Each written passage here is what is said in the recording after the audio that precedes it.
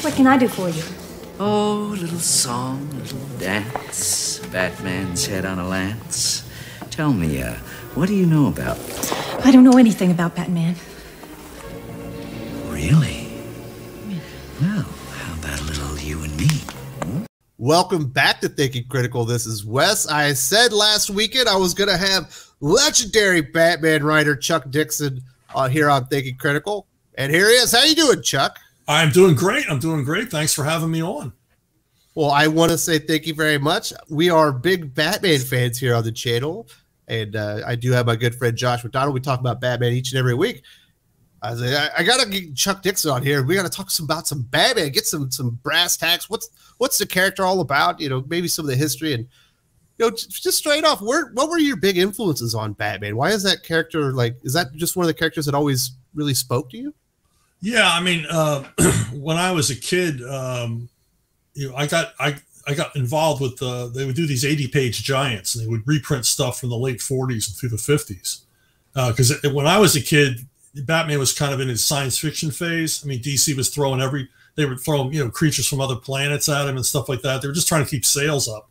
And I didn't like the comic when I was a kid, but I loved the reprint stuff, and I really got into it.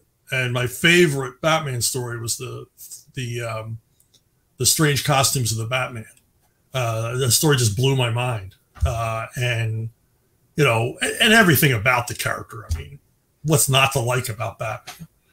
And then the TV show came along and kind of ruined it for me. You didn't like the campy Adam West show? No, because I think I was 12 when that came on. And I remember watching the first episode, and my parents were laughing at it. I'm like, they're laughing at Batman. I was just so upset. I mean, later on, I learned to appreciate the show. I love the show now. But at the time, it was like, this isn't the Batman that I expected it to be. You thinking you were expecting a more serious portrayal? I hadn't seen really any Adam West Batman, so I'd seen the 1989 Tim Burton Batman. Oh, okay. So you see something like that. That's really dark. Especially I would have been 11 years old when it came out. Right. Probably one of the darker movies I've ever seen. So you see that, then you see the Adam West one, he's got shark spray and all this kind of crazy stuff going on. So yeah, I was laughing too, but it seemed like a pretty funny take. Yeah.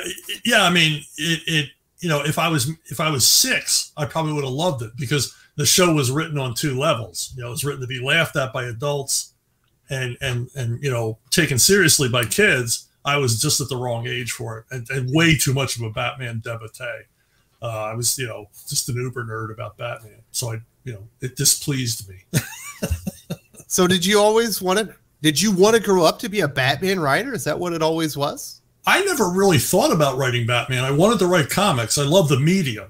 I probably love the medium more than I love the characters, and I do love the characters, but I never thought about writing Batman because everyone wants to write Batman. And I thought, well, I'm never going to get my chance. And then I got invited by Denny O'Neil to write the first Robin miniseries. It's just like out of the blue. So, and then I just never left. I mean, I was there for 11 years at DC writing, tons of Batman stuff. Absolutely. You pretty much wrote the whole family. You created a lot of great characters, Stephanie Brown, Bane, among others. Is there something specific about the street level heroes? Obviously the Batman family, Batman, Nightwing, Stephanie Brown, Tim Drake, whatnot. Those are all kind of street level characters. Also, your Punisher work is obviously really well known. Is there something? Did you always gravitate to the non-powered heroes that were operating in the universes? Well, I was fine with writing, the cosmic stuff and all that. I mean, I did a little bit of that, but I just, you get typecast, and I guess I was good at it. I mean, I tend to try to ground my work in some sort of reality, even if I've created the reality myself, so that it's consistent. And I just sort of, I'm a big Punisher fan, so I guess, I was attracted to that initially. But yeah, and I'm willing to do the homework on, all the logistics of stuff. I mean, I love thinking about when we redesigned the Batmobile, what it would be. I mean, nobody else cared, but I wanted to know what engine it had in it. All this other stuff, so I guess I'm attracted more to that kind of character. And plus the attraction of Batman is that, you know, you could be Batman. I mean, if you put the work in, you could be Batman. Yeah, other people weren't thinking, if I was going to create a Batmobile, what would it have to be able to do? Oh, yeah. What would it have to be able to survive? You know, how fast would it need to go? That'd be the fun part. Because the Batmobile creates so many questions. You know, what if he got stuck in traffic? How does he park it and just leave it? I did a whole issue where the Batmobile defends itself. He parks it, leaves it to go off on an adventure, and the rest of the story is the Batmobile, you know, kicking the ass of anybody who came near it. And you know, creating a car for Robin, creating a car for Nightwing, stuff like that. I mean, the subway rocket that Graham Nolan and I created, so Batman could, you know, travel on the subway tracks. Stuff like that. I loved thinking about all that kind of stuff. Man, speaking of Graham Nolan, working on Batman, you know, you're the flagship of DC Comics. You get to work with the best artists.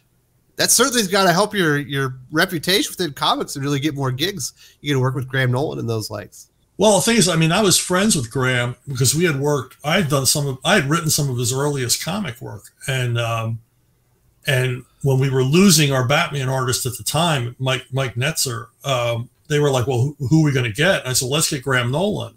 And all of the editors are like, "Oh, we don't know if he's right for Batman." And I'm like, the guy is Batman. He knows more about Batman than anybody alive. He's got a huge golden age Batman collection, and he is so into this character. You know, he's going to do an amazing job, which he did. You know, I convinced them. I had enough juice in the Batman offices that they said, okay, well, we'll use him on a few issues. You know, and then he stuck with me for 50, 60 issues. Absolutely. That was a good call. Yeah. I mean, Graham's like, you know, well, he's a great guy, and he's so much fun to work with. And like I said, we were friends. So, and he killed it on Batman. He just did fantastic work. Absolutely. I don't know if you read a lot of modern DC comics. No, not a whole lot. Hey, I don't blame you. It's difficult sledding going through some of these comics. But right now, over like half of all of DC's titles are either led by Batman, it's Batman, you know, in a team book, or led by Batman-related characters. Yeah. We're talking upwards of like 38, sometimes 40 comic books, new comics in a month, Batman comic or Batman-related. I know you love Batman, but doesn't that feel like overkill? Yeah, they're definitely going back to the well too often. I remember the last Batman summit I was at. On the last day, the Superman group editor came over to tell us what they had talked about at the Superman summit, and their idea is that Superman gets amnesia and he thinks he's Batman, and so for 6 months, Superman's running around as Batman in the Superman comics, and I'm like, that's gonna be like 10 comics a month with Batman in them. Just one of them is gonna be Clark Kent instead of Bruce Wayne, and it's like, this is crazy. You know, Paul Levitz was in charge of DC at the time. I said, this is never going to fly when you talk to him, and it didn't. He was like, 3 days, and this is what you came up with. Superman thinks he's Batman. It'd be a funny like one shot, maybe. Like you need a little palate cleanser after a big story, but yeah, exactly. But 6 months, that's insane. They wanted to milk it. Basically, they wanted a piece of the Batman sales, and that's what they're doing now. They're just spreading the character thinner and thinner and thinner over the whole line. Yeah, it's crazy. It's almost like there's no Batman stories to tell because they've used the character up so much. Well, there's plenty of stories to tell. Trust me, there's plenty more stories to tell. It's just, you know, they just don't. They're creatively bankrupt, as I had mentioned before we went on the air. It's if they were smart, if they know Batman sells. If they, at least as an experiment, try like one big honking Batman magazine a month that you can charge like, you know, $12 for, and just put everything in there instead of trying to, you know, they have like 3 anthologies. I'm with you. They should make one anthology with all 3 of them in there. Yeah, just boom, just stick that and see what happens. I swear I would have to sell better than what they're doing now, and you know, be a better deal certainly for the fans. Yeah, it's crazy. They wanted to up price the Batman regular series to $6. There's enough pushback they had to push it back down to $5. What are they, like 20? What are they, like 20 pages now? Yeah. Well, there's a backup story, so it ends up being 32, but still, I'm not reading the backup story. I want to read the Batman story. I don't want to read whatever crap's in the back, but the Joker story is $6. The Joker story where you got Jim Gordon chasing down the Joker, trying to kill him in Europe. Wow. Well, that's all because of low sales. I mean, they have to charge more. As the sales go down, they have to charge more for each issue, which is sad. So, because when I was at CrossGen, I was involved with marketing for Free Comic Book Day, and we were going to release a brand new. We were going to start a series with a Free Comic Book Day, so it was going to be all new material, and the sales were so high on it because, I mean, dirty little secret, the retailers pay for those comics. They're not free to the retailer, and I think they were like 19 cents a piece, and the orders were so high on it that it was going to be our most profitable book that month at 19 cents a piece. And I'm like, why can't they bring the price down? Why can't they do stuff that sells more so they can make these things cheaper so, kids could actually buy them? That's crazy. As somebody with some kids, I wish there were DC and Marvel comics with these superheroes that I love that I could actually give to my kids. Right. Right. Even the stuff that's like supposedly made for them. There's so many weird things in there. I have to read them before I can actually hand them over now. Yeah. You can't trust it anymore. You can't trust that, just because it has Superman or Batman in it, that it's going to be okay for the kiddies. That's sad. Very sad. Yeah. Back in the day, you get like a little story, and it would have like a, don't lie to your parents. You should always be honest. Stand up for your friend. Some type of universal message in there. But those days are long gone. No, it's all dark, dismal, nihilistic, and perverse. Yeah, it's crazy. Frederick Wortham was right. That's another conversation that we might have to have another time. What I've noticed a lot with like the mainline Batman comics, the characters spread thin, and as you said, there are plenty of new stories to tell, but it feels like they're just like kind of in a rut telling the same stories. Like in the past, I don't know, less than 2 years, Gotham City has been taken from Bruce Wayne, and it's drove him to his lowest point. And it's just like it's a weird. They're taking different angles with the character. I remember when I read Nightfall, and you obviously introduced the character of Bane, who's been kind of planning, or he's had his sights set on Gotham and Batman specifically. To kind of go out there and prove that the Batman can't overcome all. He concocts a big plan. He releases all the villains out there. And basically, because Batman is a heroic character and he can't leave Gotham to fend for itself, he runs himself into the ground, leaves himself very vulnerable, and is defeated. So he used his heroic nature against him, and that's how the character is brought to his lowest point. Right. It wasn't because he was scared or he wasn't qualified or he wasn't competent or whatever. Right. He just couldn't stop on his mission to save people. He was just overworked. Yeah. He left himself vulnerable because he couldn't leave the city like that. We got like a similar story. Obviously, it's also including Bane recently, and Tom King, not my favorite Batman writer, but he also wanted to take Batman to his lowest point. But instead of like using the heroic nature of the character and using the story to highlight that Batman is a hero, he's such a hero he'll almost kill himself trying to save Gotham.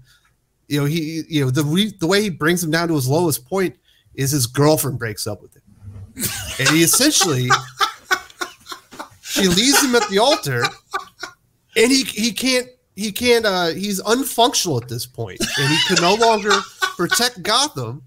And at one point, he's left. He's on Hawaii making things right with Selena because she's the one that left him. Gotham is overtaken by Bane and Flashpoint Batman, and he actually sends Damian Wayne into Gotham to save Alfred. And of course, Alfred is murdered in front of Damian while Bruce Wayne Batman is on the beaches of Hawaii banging his girlfriend. It's like, this is the most unheroic character I've ever seen in my life. I mean, basically, I was brought into the Batman camp, basically, because they just lost a writer. Denny had to finally fire Peter Milligan because he was incapable of writing a hero. He didn't understand how heroes worked. And, so they brought me in. And so now they're back to that, where he's unheroic. The idea that he'd be so torn up over a girlfriend leaving him. I mean, this is a guy who saw his parents murdered as a child. You think this guy has a heart of stone at this point? You know, that he's not going to carry around, you know, any recent emotional baggage. You know, his baggage card is full. It just doesn't make any sense. He's devoted to the mission. Yeah, 100%. Oh, it to just see the character fail. Like prior to that event, I don't want to. I'm bringing up old stuff that makes me mad. We've got there's a wedding happening, and it's leading up to the Batman wedding where he doesn't get married. We've got this couple, they're about to get married. Joker comes in there because he's upset that he wasn't invited to the Batman wedding. And he storms this thing. Batman arrives to stop him. Batman's standing 3 feet away from Joker. Joker pulls up a gun, shoots the bride right in the face, right in front of him. Batman does nothing. And then Joker grabs a hostage. Well, maybe he had already done that, but he ends up holding himself hostage. He puts a gun to his head, makes Batman pray with him. Before he shoots Batman himself in the head, of course, he's got his cowl on so he doesn't die. Right. You're like, who is this character? Like, he just let him murder this woman right in front of him. And there was no repercussions. He didn't even respond. Yeah, see, I mean, ever since Killing Joke, you know, the way they treat Batman and Joker's relationship is, you know, I don't know. It doesn't work for me. When I was writing Batman, you know, I would introduce the Joker in stories. You had to write a good Joker story because everybody remembers if you wrote a bad one. So you know, I had to work extra hard on Joker stories to make sure they were special when they would meet. But Batman took a lot of joy in either physically abusing Joker or mentally abusing him. Because I mean, I wrote a lot of stories where Batman visits Joker in Arkham just to mess with his head, and always succeeds. And Batman always won out in mine. Joker never got the upper hand on Batman because, you know, what's the point of having the hero character? You know, and for Batman to do nothing while someone else is being murdered, I mean, that's, yeah, it's, you know, again, creatively bankrupt. And when you described the plot of that story, it sounded like a Filmation cartoon from the 70s, you know, like remade by Quentin Tarantino. It's like it's the damnedest thing when you see the way that the character is portrayed nowadays, as if he's incapable of saving people. And I'm with you. The way that the Joker Batman relationship, I kind of think it started kind of with Frank Miller, where it's, you know, Joker's in love with Batman, and he wants to have all of his attention, and it upsets him if somebody else gets attention away from Joker for Batman. I like the one where Joker's the ultimate wild card. You never know why he's doing what he's doing. When you think about like the story of the Joker fish, if you read that, when that's introduced, that is nuts. Right. He wants to, you know, get a trademark on Joker fish. Like, what the hell does this come from? Right. And if you're not going to do the trademark fast enough, he'll murder you. And it's just so weird. You or I could never understand why the character would want to do that, but it makes sense for Joker, and it makes him the ultimate foil because you can't predict what he's going to do. Yeah, well, I mean, when I first came on board with the Batman stuff, you know, you read the stuff and you're a fan, but you understand quickly that writing it is a whole different game. You know, now I got to think of new stuff. Now I've got to have a far deeper understanding of how these characters work. And I remember saying to Scott Peterson, one of my editors at the time, I said, well, you know, what's your opinion on Joker? And he said, the Joker reinvents himself every morning. And I said, that's how I'm going to write it.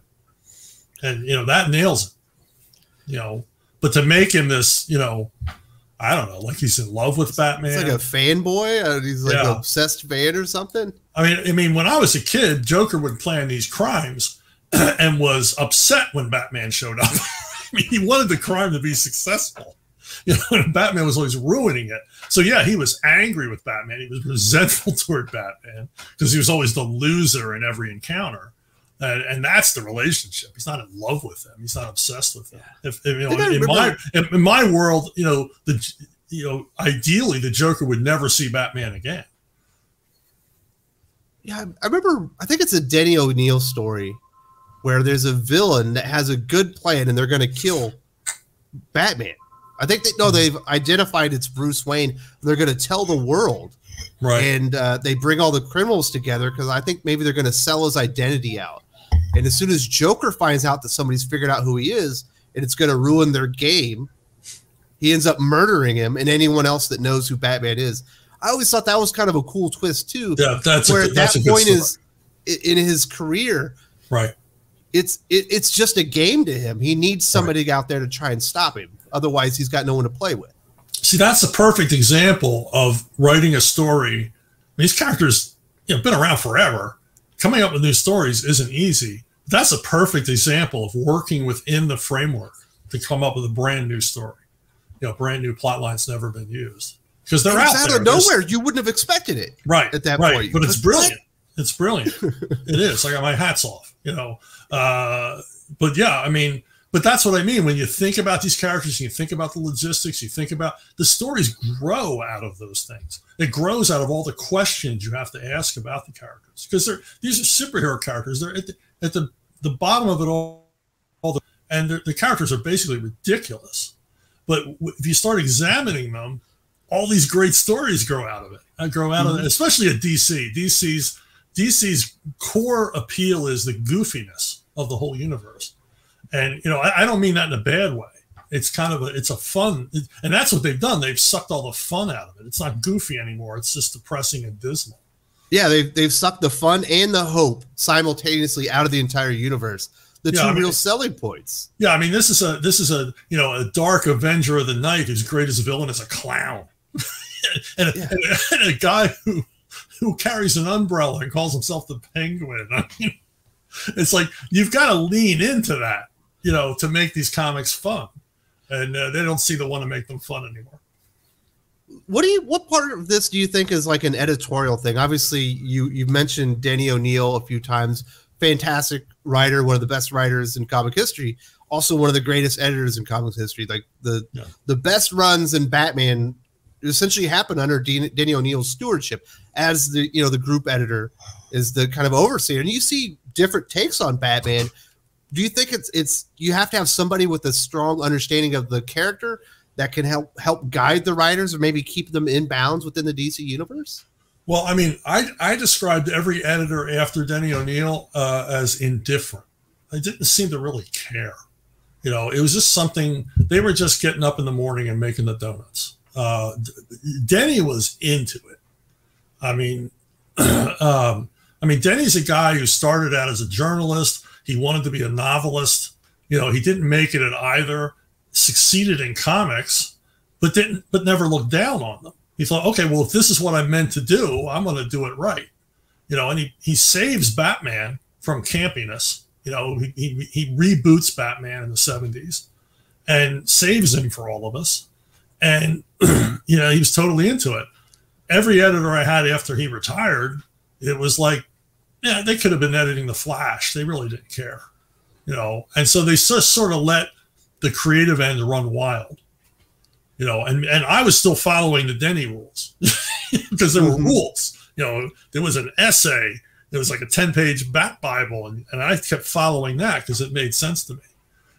But everybody else was off on their own thing. And we see now, with an indifferent editor and creators left to their own devices, we're at the end of the road now.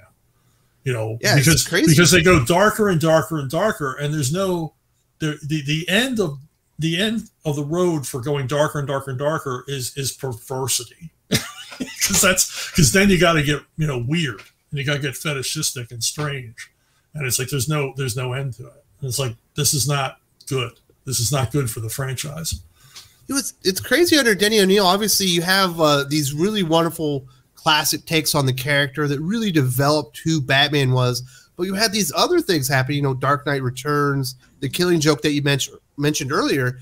But you could tell those were never, ever supposed to seep into Batman canon. Those were supposed to be Elseworlds, held tightly at an arm's distance.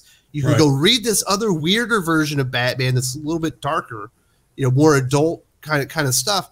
Right. But for some reason, because those stories became popular and kind of iconic, they decided to let it seep into the mainline continuity, and it really has perverted the character in the universe, in Gotham itself. Well, you had a lot of writers come along afterwards who were influenced by what Alan Moore and Frank Miller did, and they thought that's the ultimate Batman, and they weren't interested in writing Batman for kids or Batman for a general audience. And so they just, I mean, Alan Moore is a terrific writer, but he's been a malign influence on comic book writing. Because like after him, like his scripts made the rounds. People would have Xeroxes of his scripts, and so people coming into the industry after him thought, well, you write comics the way Alan Moore did, and so I had artists complaining to me about these densely written, 60-page scripts for a 20-page story. And it's like, well, it's Alan Moore influence. They're not letting you tell the story. Because to me, the artist has to be a partner. He's the one carrying the story. He's telling the story visually. And you're there to aid him, set him up and aid him along the way. And Alan Moore's, an auteur, and unfortunately, that's the direction it took. I mean, I can't tell you how many meetings and lunches I was at where newbie writers were suggesting we should have an adult line of Batman comics. Well, we do now. It's called the Black Label. They do now. And I was like, that's a horrible idea. These characters are still, on, pajamas and absolutely. You go to any kids aisle. Exactly. I go to buy backpacks and everything. There's more DC backpacks than there are Marvel still, because the Batman logo, the Superman logo, right? They still reign supreme. People all over the world know what these things are, specifically children. Yeah, I mean they pollute the franchise. I mean I remember meeting with Denny and I think Jeanette Kahn at one of the summits, and in just an idle conversation, I said, you people really should think about pushing that Batman logo as a gimmick, as a marketing tool beyond the comics. Just sell the Batman logo on everything, which absolutely they did. They ended up, I don't know if it's because of what I said, but all of a sudden it's everywhere. Yeah, they made DC Comics, not DC Comics, obviously Warner Media, who owned DC Comics, I believe in 2018, made more money off licensing their logos, $1.5 billion, substantially more than the entire comic book industry in North America. Yep. It's not hard to see why. I mean, everybody's got something with Batman or Superman on it. Yeah, it's crazy. When you think about Denny O'Neil, like what kind of loss is it that we don't have those kind of editors anymore? That DC Comics doesn't bring in a Chuck Dixon or somebody else that's worked within the DC universe and understands what Gotham is and the mechanics of a Batman comic. It does feel like the writers, in a lot of times, are left to their own devices. We know, Tom King got upset with his original editor, who had been very successful with Scott Snyder beforehand, and got him fired. Yeah, because was it one of the artists that he wanted to do a cover for him was on vacation. He said, no, I'm not going to bother while he's on vacation. We'll get another artist. He said, that's not the right answer. He got him fired and got his own editor put in place. Now, can you imagine firing the guy who hired you? I mean, that goes against every law in comics. I mean, I remember Larry Hama, creator of all the G.I. Joe stuff. I worked with Larry a lot when I was at Marvel, and a bunch of editors were complaining about an editor-in-chief, and they were calling him all kinds of names and everything else. And they turned to Larry and says, you're not saying anything. You have more reason to dislike him than anybody. And he said, well, he hired me.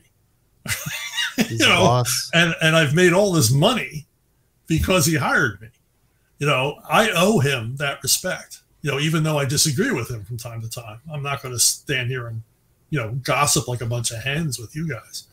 And so that's, I can't believe somebody would get their editor fired. That just seems like the most disloyal thing imaginable. Over which artist you wanted. I mean, you're not the cover boss. artist. Cover artist. Cover artist. I mean, there was a lot of cover artists I didn't like, and I let them know I didn't like them, but I wasn't about to go any further than saying, no, this is a really highly sought after cover artist. He was on vacation. He's like, no, he's not available. He's out. He's out for 2 weeks. That's so nuts. I remember my last years on Batman after Denny left.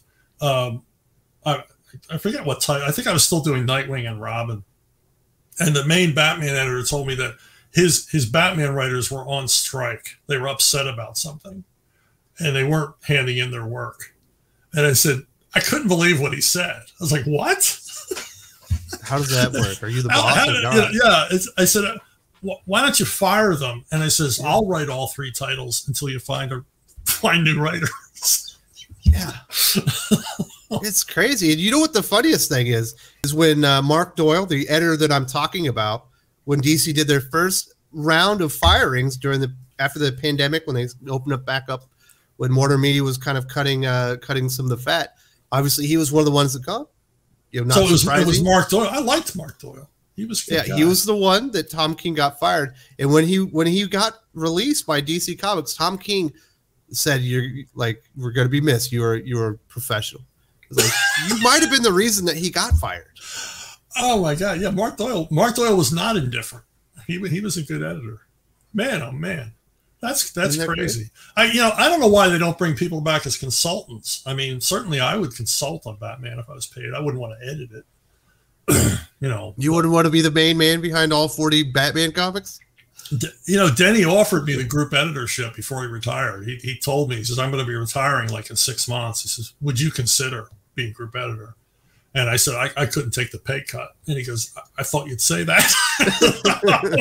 The pay cut and having to move to the New York area. I was like, what are you, nuts? Yeah, you would like Peter J. Tomasi was an editor at DC for a while before he moved over to the writer's side. It's like they need somebody like that just gets the characters and gets the universe. Yeah, like, there's just well, the problem is editors and creators. A lot of them are careerists, and it's not a career in comics. Like they're looking like I'm gonna work here for a while, and it's gonna look really cool that DC Comics is on my resume. But now I want to go work at Vanity Fair or MTV, someplace like that. I want to go into the music business. I remember Dan DiDio came from music and TV, and all of the people he brought with him were from music, and they didn't know anything about comics. My brief return to DC to write Batman and the Outsiders, I was in the offices and I asked I didn't know anything about the current continuity changes because I hadn't been there for a while. And they said, well, we have a continuity guy. So I go in his office and he's playing on his iPod. He's programming his iPod. And he has nothing in his office. There's no art on the walls or anything else. I'm like, okay, this guy's not a comic guy. They go, who's your favorite character? I have no idea. Right. And I said, what about this character? Dan wants me to use this character. What about this character? And he reaches up to these bound copies of the Who's Who, DC, and gets it down, starts looking through it. Like their own version of Wikipedia that's hard copy? And I said, you're the continuity guy, huh? We used to have Peter Sanderson. You could just walk up to him in the hallway and say, hey, tell me about this character. And he just tell you everything about that character. I know about 4 guys that would be great continuity guys at DC. Yeah. Know every character, know all the history. They probably don't even have that position anymore. Nah, so. I imagine not. Not from what I'm reading. So, Chuck, obviously we talked plenty about Batman. There's a few other things I wanted to get into. Most of the people on the channel will know Batman's not my favorite character of the Bat family. My favorite character is actually Dick Grayson. Cool. In my opinion, you have written the best Dick Grayson comics, whether they are Robin or they are Nightwing. Which one is the better version of the character? Is it the Robin version of Dick Grayson or the Nightwing? Which one was the better one to write? I liked writing Nightwing because he's, you had the challenge of writing the character, I realized he'd been Nightwing. Other people had written him and stuff like that. But he, I was writing it for the first time in ongoing solo adventures. So I had to think, first time as Robin and as Nightwing. Right. So I'm like, my main thing was I don't want to be Batman Jr. He's not a carbon copy of Batman at all. He's completely different. So I thought about his past and everything else about how, he was a natural. Yes. Batman learns to be Batman, but Dick Grayson is a natural. He's already athletic, acrobatic, all this stuff. He's already a disciplined athlete by the time he becomes Robin, and then by the time he becomes Nightwing, he's seen what being Batman has done to Bruce Wayne, and he's determined that's not going to happen to him. He's going to be a regular guy.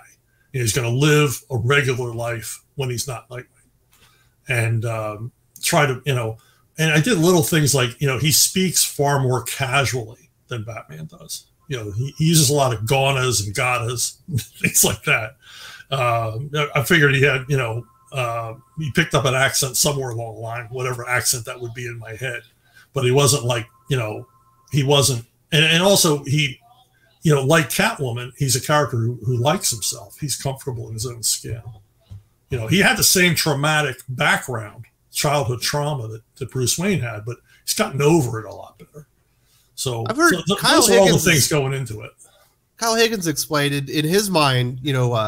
Bruce Wayne as Batman is fueled by vengeance for his parents, whereas Dick Grayson as Nightwing is fueled by his love for his parents that he's lost. And that's why you get the two different perspectives on the characters, where you have one might be a little bit more emotionally healthy in Dick Grayson. Yeah. No, that's a good summation. Cool. I don't know. What is your thoughts? Do you have a favorite between Dick Grayson and Bruce Wayne? Well, Dick Grayson's easier to write because Bruce doesn't talk a lot. So when he does talk, it's got to be impactful. Mm-hmm. It's got to either be impactful or unintentionally funny. Yes, those are my favorites. When he does a one-liner and doesn't mean to. Yeah, or something you're going to remember. Because he's like Clint Eastwood.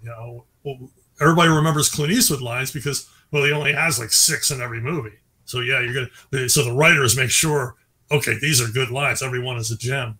So yeah, it's tougher to write Batman. Not to say it's not a whole lot of fun. I mean, I enjoy the challenge, but yeah, Nightwing's easier to write because he seems more like a regular guy. Yeah, I think he's the most relatable character in comics. A lot of people will argue with me and they're like, no, it's Spider-Man. It's like, well, I never had spider powers when I was a teenager, but I can see myself kind of being, Dick Grayson. You're pretty talented. You're confident with your own abilities, but you want to have a regular life. I don't want to be just Nightwing. He wants to be Dick Grayson too. Yeah. Peter Parker. I mean, when I was an adolescent, I sympathized with Peter Parker because it felt like he was going through stuff I was going through, but as you get older, you realize what a sad sack he is. And Dick Grayson is never that. Spider-Man, every time he tries to do something good, like the worst thing happens. Right. Yeah. I think after a while, he has given up. How many times has he given up? He's given up a few times. A few times. I know a lot of writers say that when they're writing characters, they'll have like an actor's voice in their head. Mark Pellegrini specifically talks about that. Like, did you have an actor's voice in your head when you were writing Dick Grayson's dialogue? No, I don't. Every writer thinks differently. I never thought that way. The only time I've ever done that was I wrote a character called Skywolf when I first started in comics, and in my head it was my dad's voice because he was an older character. He's a guy in the '60s when I was writing him. So. But yeah, I know a lot of writers do that. Everybody writes different. I mean, I know writers who write complete biographies of every character they introduce. It's like, okay, well, if that works for you, that's great. I don't know, I'm just for some reason it's a Dick Grayson Nightwing for me. I like Batman. The whole Bat family is great, but that's the one character I just think is the best. He's clearly the next in line for the mantle, don't you think? Yeah, absolutely. That's why we frustrated so many fans in Nightfall. Why did he pick this weirdo? Absolutely. Instead of picking Dick. Well, that was the point of it. Because he had to fail. He picks the wrong guy. Yes. That was the whole point of it. And then we get to show the readers. You don't want a vengeful, lethal Batman because this is what he would be like. And, we finally, I think, convinced most of the readership at the time that, they didn't want the Batman they thought they wanted. And then we brought Dick Grayson in for Prodigal at the end. It's like a little. Yes. I remember that part. I was like, oh, Dick Grayson finally returns. We're going to have a little apology. Oh, I made a mistake. It should have been you. Well, I thought you didn't want to do this. Well, of course I would have stepped in for you. Yeah. So we, we did the fan service there. And that was fun to write too. So. Yeah. It's such a cool dynamic between the two characters. Yeah. It's just endless, the stuff you can do with it. It's just terrific stuff. And it's not easy, but it's easier to write this stuff when it's these classic iconic characters that everybody loves. So when you're writing it, everybody's rooting for you to do a good job. They want to see you succeed at writing it. And that's kind of, I never took that for granted. I think we're in a different era in comic books. I don't think everybody wants everyone to succeed anymore. No. Like, think about Way of Rat that you wrote for CrossGen. I don't think that they would be able to hire you to write that character. And if they did in today's market, I think people would lose their minds because you're not Asian. Yeah. Yeah. I remember that deal came along. I first got hired at CrossGen, and they said, we're working on a deal with a Chinese telecom company, so we need a martial arts comic, an Asian martial arts comic as part of the line. So that's how Way of the Rat came about. And they wanted something. That book is pretty cool. I loved writing it. But, I had to argue a lot with Mark Alessi, who ran CrossGen, because I wanted to make it a Jackie Chan movie, where it's funny sometimes. And when I put the monkey in as the sigil bearer, he's like, but I wanted a beautiful girl to be the sigil bearer. I said, you've got all these other beautiful girls who are sigil bearers. I mean, who gives a crap? I want this alcoholic monkey as his sidekick. And of course, after a while, he fell in love with the character. But it was fun because I worked with Jeff Johnson, and Jeff Johnson is a practicing martial artist himself. He spent a lot of time in Asia. So he gave that book such an incredible look. But it was a book that couldn't have been done outside of the CrossGen system because we were all working together in the same facility. We were sharing the same reference. We were able to have regular meetings about the book and everything else. And I think that's why it turned out so well. It feels kind of crazy. Obviously, we were talking about editorial now, and I think that a lack of good editorial services kind of across the board are really impacting the stories we're getting, but their hands are also kind of tied behind their back. If you're an editor going to hire for a book called, Way of the Rat, you have this, pool of 1,000 writers, right. Maybe 50 of them work for your company at that time. So you're now into 50, and then 3 of them are Asian. So now you're the only three writers that could even write the character anymore. What if none of them have the right pitch? Like they're really putting themselves in a hard place by kind of casting writers to match the racial identity or ethnic identity of the characters nowadays. It doesn't seem to make a whole lot of sense to me. Well, or sexual preference or whatever other box you want to check. If it's a lesbian character, we want a lesbian to write it. I mean, this is crazy. It's all across corporate America. I mean, is it Delta Airlines that's going to start quoting their pilots? We need a certain number that are women, a certain number that are minorities, a certain number that are transgender, a certain number are gay. I don't want to be flying on that plane. If those are the criteria, all I want to know is can the guy fly a plane? I don't care. Was it the best pilot available on the day that you were on? Him, her, they, I don't care. But can they fly? Do they have the requisite hours? And can they fly that plane competently? I really don't. And, if that turns out to be, it's a majority of them are white guys, well, then fix the system leading up to that. Encourage more minorities and more women to become pilots through education and everything else. But you just don't change the game in the middle. This is insane. And that's what you're seeing in comics, where you have to be, associated. I mean, I'm at Arktoons, I'm doing My Sister Suprema. It's about a Latino family, a brother and sister living in Central Florida. I'm not Latino. I live in Central Florida, but I'm not Latino. And I only wrote it that way, and I created it years ago, before all this nonsense. I just thought it was an interesting setting and an interesting array of characters, that hadn't been seen up to that point. Yeah, do you think about your career, even at DC, you're the one that put Birds of Prey together. One of the coolest kind of female superhero teams that you're going to see in any comic universe. You wouldn't be allowed to do that today. It's insane. Well, I introduced the first practicing Muslim character, not just, he's wearing a turban. No, this guy had a prayer mat and, faced Mecca and all that stuff. And he was a 3-dimensional character with a family and a sense of humor and all the rest of it.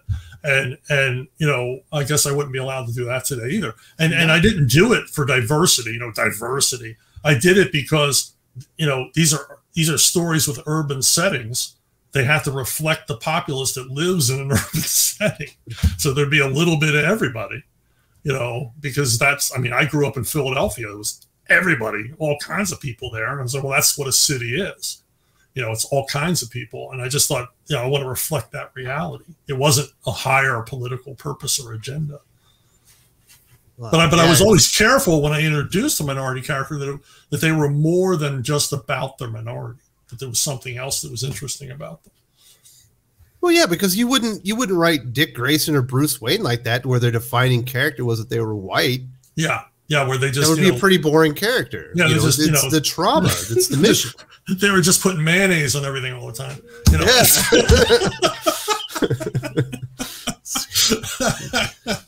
My goodness. And taking up golf. It would ruin the character. Well, it's just make them flat and boring, like most token characters are. They're just flat, boring. There's nothing else there.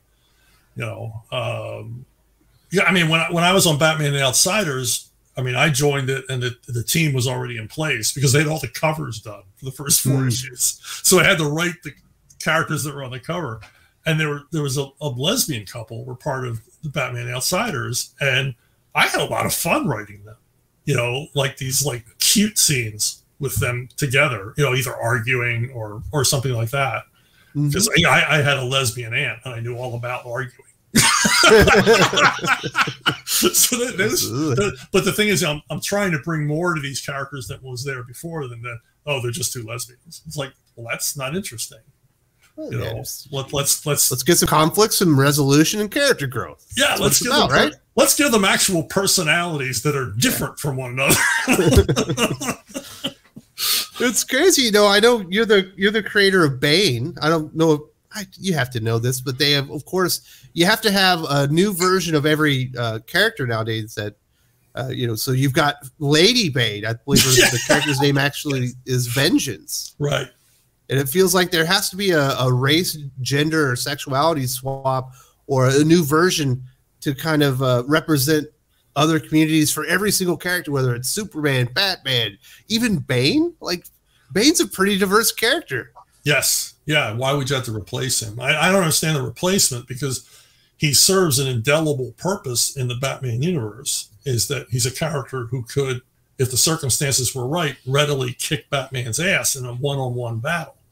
None of the other regular Batman villains could do that. Once Batman gets his hands on Scarecrow or the Riddler, fight's over. Bane is a whole different prospect. Why would you want to replace him, and then replace him with a female character? Nothing against females. I made my bones writing strong female characters in comics, Valkyrie, Birds of Prey, characters like that. And I love strong female characters, but it's a little ridiculous sometimes. Well, they also changed Bane's backstory. Now he's like the what's the name of the island he's from? Santa Prisca. He's like the national treasure of Santa Prisca. That he's like the entire island celebrates him as a national hero, and they cloned Bane and created Vengeance. So Vengeance is actually a female clone, and but they didn't want her to have her own personality. So she's been trained since the day she was cloned to finish Bane's mission, to be the new symbol of excellence of Santa Prisca. I was like, where did this come from? Because I've read this comic and that was not in there. So she has no will of her own. She's just programmed. Well, that's exciting. Well, this is the exciting part, is she kidnaps Gordon because she wants to go kill Joker. That's what the government has sent her out to go kill Joker, because he killed Bane in Arkham Asylum. But she doesn't want to do it because she was programmed. So she wants Jim Gordon to tell all the bad things Joker did to him, so she'll be motivated and can think that she did it of her own free will. It's really stupid. That's convoluted. That's what we call feathery motivations. It's just sort of made up to serve the story, but doesn't seem real or organic or anything else. And also, can you clone a male and get a female on the other end? And if you could, why would you want to clone a male and get a female if what you wanted was an ass kicker? I don't. Well, she's still on or she's still on Venom. And she, I seen her rip a lady's arm off and chuck it at somebody. God. Yeah, see, I liked where Graham and I were taking Bane, that he was going to be basically the lord of DC's underworld. He was going to be the crime kingpin of the planet. Because to me, the thing about Bane is he's a holy shit character. And I never thought I'd create a holy shit character. But, he's the character when he shows up, you go, holy shit. If it's in a comic or in a game or whatever else, go, okay, now it's going to get real. It's like when I was a kid and Dr. Doom would show up. It's like, okay, it's on now. Dr. Doom's here. It's not, the Melter or some other B-level character. This is it. This is important. And, that's who Bane is and why you would get rid of him. Of course, he'll be back, but why you get rid of him and replace him with a different version just for the hell of it. I mean, if Dan DiDio were still there, I would think they did it just so that, to cut into Graham and my royalties. But that is a theory that's going around as one of the reasons, because they've essentially, Clark Kent has gone to Warworld. John Kent is the new Superman on Earth. Bruce Wayne is going to vacate Gotham, so Jace Fox will be the new Batman in Gotham. Arthur Curry is retiring to be a stay-at-home dad, so Jackson Hyde is ascending up to be the new Aquaman. So they're changing out like kind of all the major players as far as the Justice League. Hal Jordan, he might still have powers, but the two main Green Lanterns with powers right now are Teen Lantern and JoJo Mullins. And so they're replacing out kind of all the standard bearers with new, more diverse younger characters. Well, I mean, DC did that in the 90s with Green Lantern, Flash, and Green Arrow. But their reasoning was sound, because they wanted younger versions so that a new generation of readers would go, this is my Green Lantern. Kyle Rayner is my Green Lantern. Hal Jordan is my dad's Green Lantern. That made perfect sense. And it worked. Yeah, it worked. But they were dead.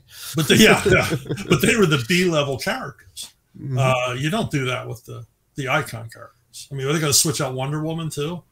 Well, she was in Valhalla while her mother was the Wonder Woman on the Justice League, and Nubia was elected as the new Queen of the Amazons, and Yara Flor was Wonder Woman in training in Brazil. Okay. You can't make it up, Chuck. I remember in Green Arrow, I did a crossover, or I had guests from the JLA, and I wanted Wonder Woman. They said, well, she's not in the JLA anymore. I was like, what? Well, her mom is. I was like, it's not the same. No. Hippolytus doesn't have the same ring to it, Yeah, it's just not. It's not Wonder Woman. It's like, and why would you? I mean, that's the thing they would always do. They would reintroduce the Justice League. They'd bring them back, and it's the Magnificent Seven. It's the top 7 characters are in the JLA, and the sales are always great when they bring it back. And then they begin to take those characters away and replace them with other ones, and the sales go down. They're like, oh, well, nobody likes the JLA anymore. It's like, how stupid are you? They want the 7 characters together. They want to see those characters together. They don't want to see Gypsy. Some other thing you've invented. A recent issue of Justice League, I think it was either issue number 1 or 2, and Green Lantern is in there, and they're talking about whether they should accept, I think it's, is it Black Adam or Naomi? I think it's Naomi onto the team. And Green Lantern, or not Green Lantern, Green Arrow is telling Batman, we need new points of view in the Justice League. We've been together for so long that we don't have dissenting voices anymore. And I went and looked, and I was like, there have been 140 members of the Justice League. Get out of here that you only had one set of voices. Like, this team changes over constantly. And certainly you had dissent. I mean, well, you have so many different points of view and different missions kind of colliding, and that's why it's fun, because you get that interpersonal conflict that gets with the resolution as you're fighting the villain. Well, that's the secret to an ensemble book. The internal conflict that doesn't make sense. That's what makes it interesting. You know, when they're all complacent and sort of going along with each other, it's like, oh, God, why am I reading this? Unless you have a tremendously clever threat that brings them all together, which I prefer. So. Christopher Priest had the Watchtower land in Africa where there's a civil war going on. I think it's the last story arc that he did, and basically the Justice League get divided. Should we intervene in the Civil War and try to help these people, or should we let them fight their Civil War because this isn't our nation? Right. They should be able to settle things among themselves. Right. I was like, that is smart conflict. Yeah. I think that would divide the team. Yeah. Yeah, that's interesting. Yeah, that's an interesting story. Oh. We don't have enough good writers like Christopher Priest that actually can work at DC and Marvel anymore. Well, like I said, the word is indifferent. You know, he was never indifferent. Let me say that. All right, so we're kind of wrapping up here. I do have one final kind of question that I want to ask. So obviously, I've mentioned I'm a big Dick Grayson fan. Should he end up with Barbara Gordon or Starfire? Well, I'm going to lean toward Barbara Gordon because I'm the one that kind of got that going. Started that, yeah. Yeah, it just seemed like a natural fit for one another. And then there's more of a what they call a love rack with the two of them. There's stuff that draws them together, and there's stuff that draws them apart, and that makes for an interesting relationship. Whereas with Starfire, it's just Romeo and Juliet, they're just devoted to each other, and that's boring. Well, with I Am Not Starfire, they might have poisoned the well with that one. Well, yeah, that's. You want to be the big reveal to be that Dick Grayson's the father? That poor character. Starfire is just the most malign character because I always got crap for not using her a lot in Nightwing. Why doesn't she ever appear? And it's like, well, you don't understand what was going on behind the scenes. Denny O'Neil fought for years to get Nightwing back into the Batman camp, out of the Teen Titans camp, back into the Batman camp. And once we got in there, we just weren't going to reference Teen Titans anymore. You just had to cut it. Cut that umbilical cord, and those were the editorial directives. It's like it wasn't my choice not to have Starfire show up in Nightwing. That's just the way it was. It was this internecine political battle inside of DC Comics for the soul of politicking kept them apart. It is Romeo and Juliet. Yeah. The two houses. She was from the House of Teen Titans, and he was from the House of Batman. They weren't allowed to date anymore. Yeah, you had to go home. I miss Teen Titans. We just don't. They let all their hero books or their team books just die. Like the Legion of Superheroes and Teen Titans are just nothing anymore. It's a shame because there's so much love for Teen Titans, like amongst my youngest son's generation because of the cartoons. They love those characters. And my sons, they've grown up on Teen Titans Go. They know all the characters. Now that's not exactly a comic book show. Right. It's more kind of like random weirdness. It's actually kind of funny. Sure. But that is an entryway into a Teen Titans comic book. Absolutely. So it's they're wasting a franchise there by not having that around. Yeah, it's crazy. So you're on the Barbara Gordon train. There you go, folks. Chuck Dixon, one of the greatest Batman writers of all time, one of the definitive voices behind Nightwing, says it's Barbara Gordon, and that's the way it should be. Yes, it is. Oh man, I'm going to get some crap from the people. This is at the end of the interview. Yes, you are. All right, Chuck. So if people want to support your work, you're obviously not. I don't know that you're allowed to work at DC and Marvel anymore, but you are still employed. I know you've still got an Indiegogo up there with Brett R. Smith, and you've got some other projects in the fire. Where can they find your work nowadays, Chuck? If you go to Arkhaven.com, that's Ark like Noah's Ark. I'm working on a whole bunch of different series for something called Arktoons. Arktoons is a free, high-res digital comics channel. When I say high res, you can read these comics on your big screen in your den, and they'll come out crystal clear. And there's dozens and dozens of titles there. It's free. And I'm doing a bunch of series there. One of them is My Sister Suprema. It's a superhero thing. Avalon, another superhero thing. A science fiction thing called Something Big. And a sort of retro 60s monster thing called Go Monster Go. and there's new episodes weekly, and it's free. I emphasize it's free. Go check it out. I know there's going to be something on Arktoons that you're going to like. Very exciting stuff. I do want to say thank you very much for joining me. Hopefully we can have another conversation about comics, because I definitely want to talk to you about more things than just Batman. No, absolutely, Wes. This was fun. I enjoyed this, and yeah, have me on as a regular. Absolutely. Definitely let Chuck know that you want him back in the comments section, and hopefully he'll be able to get back to you, and I do appreciate that. And that'll be it. Thanks a lot, Chuck. Okay, thank you.